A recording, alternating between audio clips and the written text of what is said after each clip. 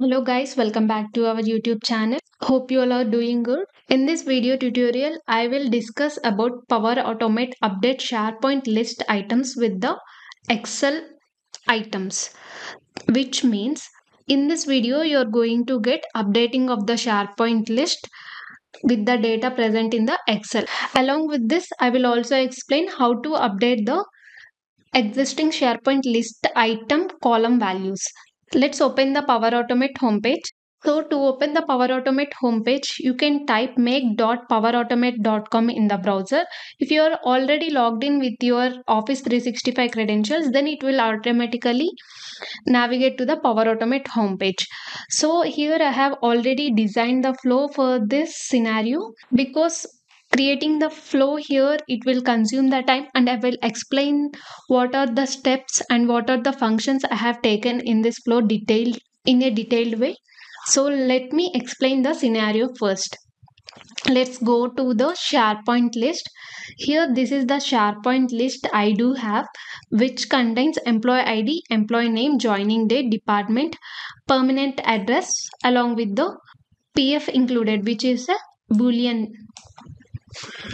yes or no type column. Along with this, I also have the Excel sheet which contains the same column names. If you have observed, the SharePoint list will only contain the 2 items, but in the Excel sheet it contains the 4 items. Now I wanted to update this 2 items to the SharePoint list. For this, let's go to the Power Automate. I have taken the scheduled cloud flow here because it will trigger on a daily basis, and it will check the items present in a Excel sheet and update the Excel items to the SharePoint list. In the intervals, take it as a 1 and with the frequency as a day.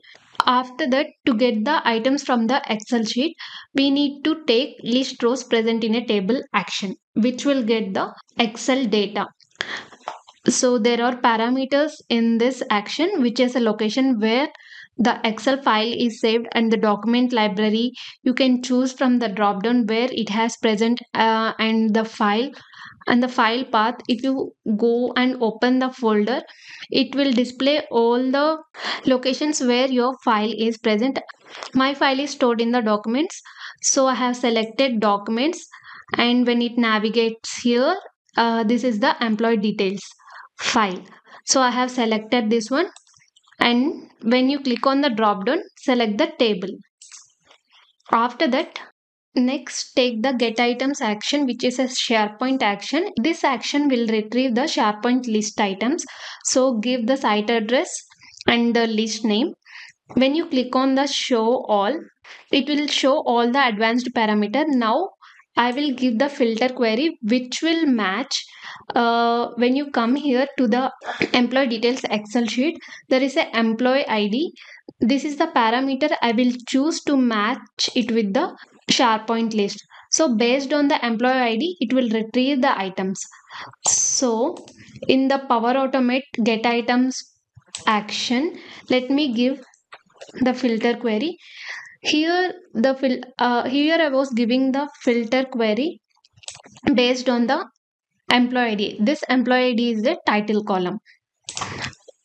So title, always in the filter query, add the internal name of a column. So internal name of a column is title.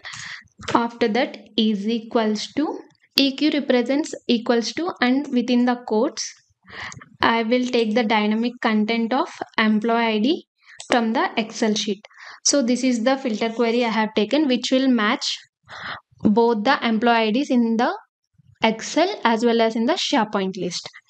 So let me close this one. After that, I will take a condition. Here I haven't added any condition. Let me give the condition here by choosing the function. So this get items will fetch the items from the SharePoint list, which will match the items with the Excel data. Here I was giving the function as like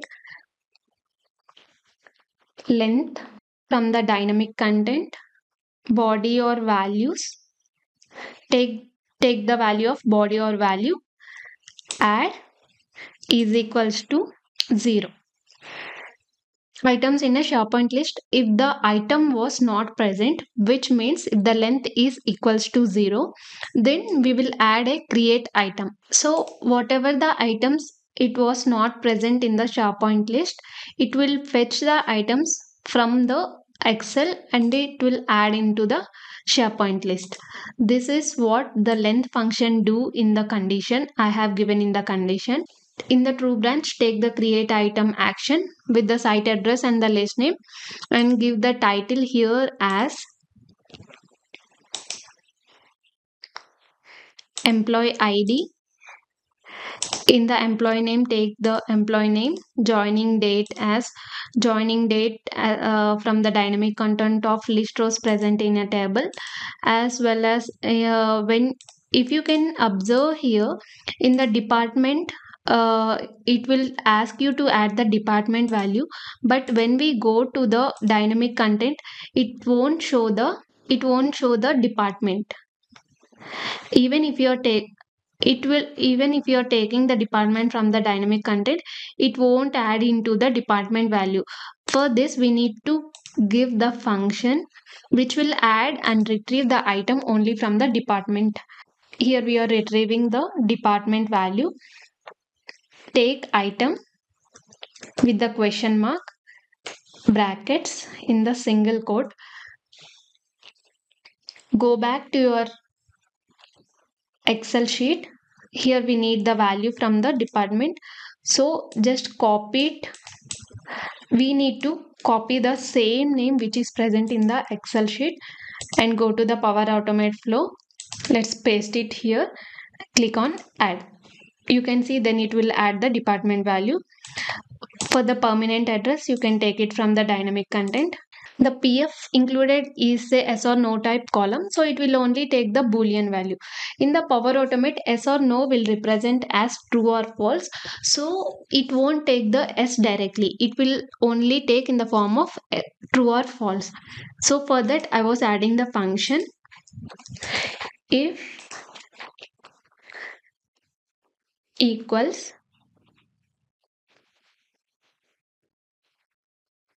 item item question mark in the brackets with the quotes, take the PF included column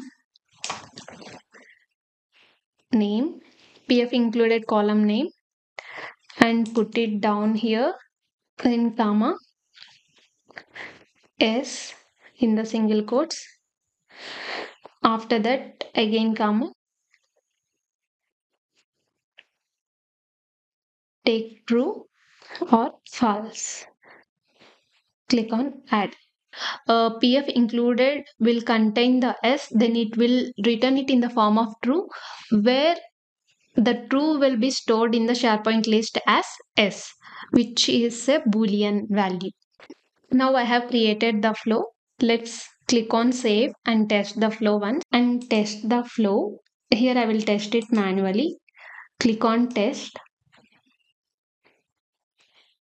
run flow. Now the flow gets start running. Meanwhile, if you are interested, let me introduce myself. I am Chandrika, working in Tsinfo Technologies as a Power Platform consultant.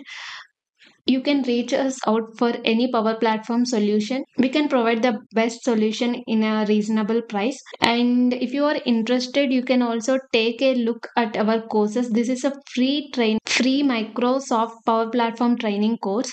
Here you can get all the trainings related to Power Apps, Power Automate, and Power BI. You can get the videos step by step. If you are a beginner, you can learn from here. You can learn it from here. So let's go back to our Power Automate flow. You can see the Power Automate flow has ran successfully, and let's go back to our SharePoint list. When we here see this is the two items. When we refresh the page, has been added two more items, which is employee 3 and employee 4 ID with all the values. Now let me edit this one.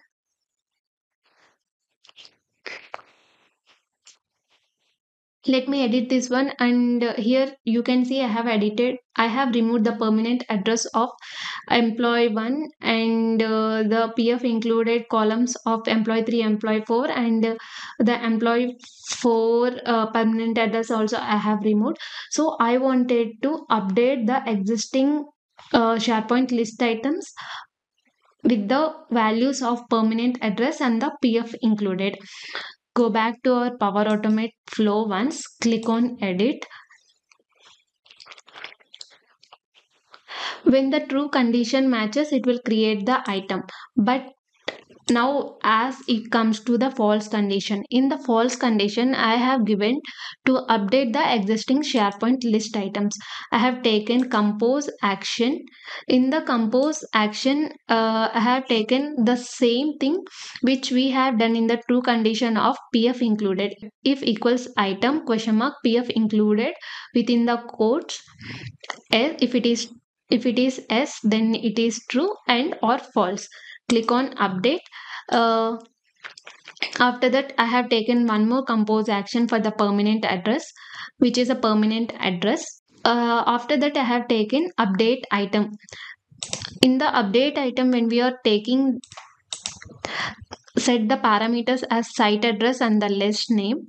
In for the ID, if you are taking the ID from the get items, then it will add the for each loop by taking the body or value from the get items. This is because we wanted to update the particular item from the SharePoint list, which it will fetch based on the ID. After that, now I wanted to update the permanent address column as well as in the PF included column.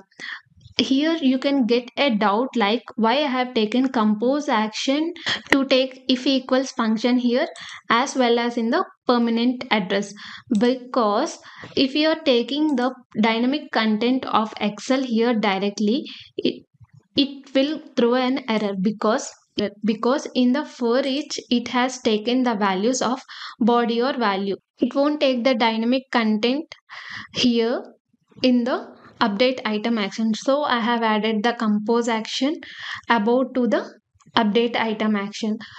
If you're confused about this, you can also check out the blog post. I will attach in the video description. So now let me click on save and test the flow. Save and test the flow. Test the flow. Now you can see whether the existing SharePoint list items will be getting updated with the values or not. So click on run flow, click on done. Now the flow should run in the false branch. As you can see, the flow has been ran successfully and the false branch has. Now you can see whatever the fields whatever the column values I have removed in permanent address as well as in the PF included, it has been again updated. So this is how to update existing SharePoint list item column values by using the Power Automate. I hope you guys liked the video. Thanks for watching and don't forget to subscribe this YouTube channel. Thank you. Let's see you back again in the another video with more interested topics in Power Automate. Thank you. Bye bye.